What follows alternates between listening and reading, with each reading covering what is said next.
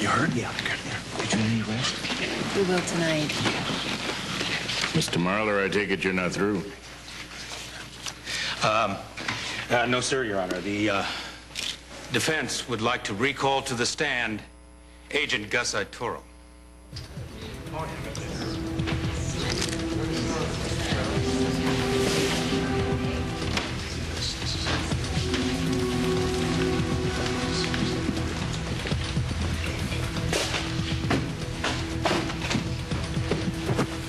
You're still under oath, sir. You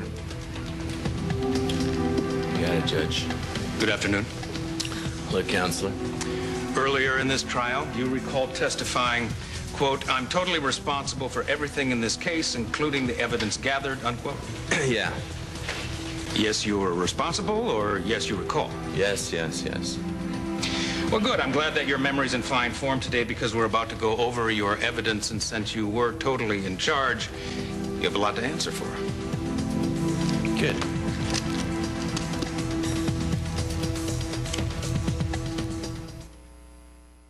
Agent Itoro, let's begin with the body that you found in the lake.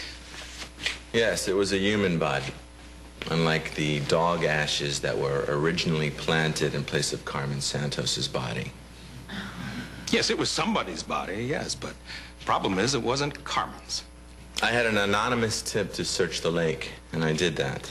And I found a body, and on that body was a piece of jewelry with a Carmen nameplate. And I had dental records to match. What does that mean to you? But you were prepared to pass that body off as Carmen Santos no matter what. No, not no matter what. Everything that I just said. Plus the fact that your own client over there admits to having dumped the body right there after he shot her to death. Objection. Isn't that enough? Your Honor, yes or no when appropriate? Sustained. Thank you. I accepted the identification of the body as Carmen Santos, compliments of the Springfield Police Department's Crackerjack Forensics team. That was my mistake. I know the FBI is having a bad year, but it is monumentally incompetent to end up with the wrong body. So let's move on to the bullet that was found during the autopsy in this Jane Doe. Do you know where it came from? Sure. It came from the gun of your client. Now, how could that possibly be if the body you have is not Carmen? How could a bullet from Danny's other gun, the gun that wasn't even at the scene, how could that bullet end up in a Jane Doe? I don't know. Ask your client. You should pay attention. We did, in testimony. It's still a mystery. Now then, Agent Peterson, he testified that on June 5th, he was conducting surveillance in a van in front of the Bauer house on your orders? Correct. And Detective Cooper testified that on June 5th, the entire Bauer household, including Danny Santos, was detained at the police station, also on your orders? Well, if she said that, then it must be true. Your Honor, please. Yes or no, Agent? Yes, yes. Yes. So then the house was empty? That seems to be the case. Where were you? I beg your pardon? Everyone else is accounted for. Where were you? I don't recall. That was our busy season. Head of the investigation, and you don't know where you were. Did you order Agent Peterson to alter the tape and cut out the sound of the gunshot?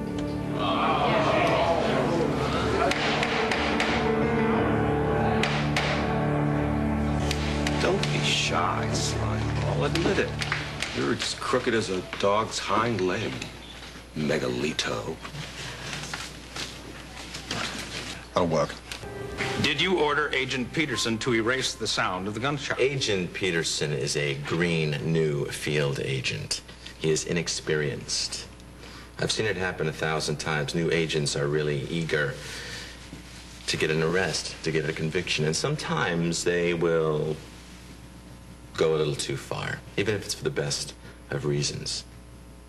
Now, to reiterate some of Agent Peterson's own words right up here on this stand, we set up plants in the Bauer house to capture ambient noises and sounds and things that would help us in our case. What Agent Peterson so desperately wanted to be a gunshot was nothing more than a car or a truck backfiring. How do you know that? Experience, counselor. Well, wouldn't experience also tell you the difference between an internal sound and an external sound? Or are you testifying that a backfiring truck was in the living room of the Bauer house? Or are you saying, did Agent Peterson lie under oath? No, I am not saying that. Agent Peterson thought it was a gunshot. Agent Peterson was wrong. And as his supervisor, I instructed him to edit that tape, edit the sound out, so that there would be no misconception. Well, if it was an innocuous sound, why bother? Why erase it? He was talking about going to Washington, and frankly, I was concerned for a new agent, that they would be reprimanded, perhaps he might even be fired for an overzealous, albeit understandable pursuit of justice. Oh, so you're saying that nobody at the FBI, even your superior, knows the difference between a truck and a gun? Counselor, I'm with the FBI, and I know the difference. Okay. So then you were protecting Agent Peterson, is that right?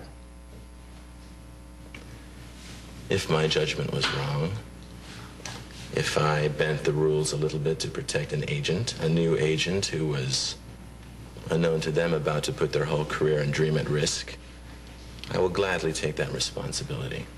Now, on June 5th, you were alone in the Bauer house, weren't you?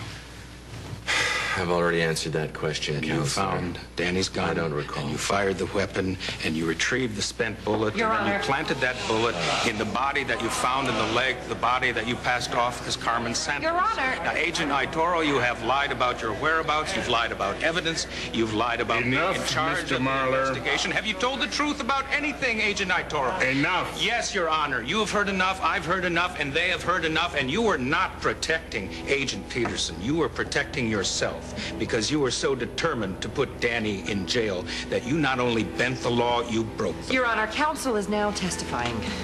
Find a question or sit down. Yes, Your Honor, I have found a question. The question is why? What is driving you to put Danny Santos in jail no matter the cost? What is worth that much to you?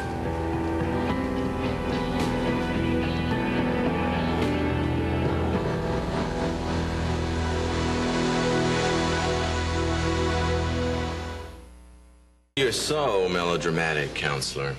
There's no big mission going on here. It's just a matter of bringing a murder to justice, and that is it. No, in the timeline of things, you did not know that.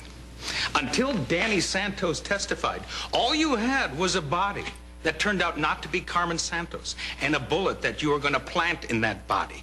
You had nothing to justify pursuing this case. Is there a question anywhere in sight? Yes, I have a question. Can you explain your motives? I am a special agent for the Federal Bureau of Investigation. I put killers in jail. Beyond that, my mood, my feelings, my motives are irrelevant. Irrelevant? I disagree. Well, then, Counselor, we agree to disagree, then. How's that? No, we can't allow you to do that. Because who you are is the core of this case. Who are you, sir? And I ask that question because, in fact, there is no such person as GusH Itoro. Is there?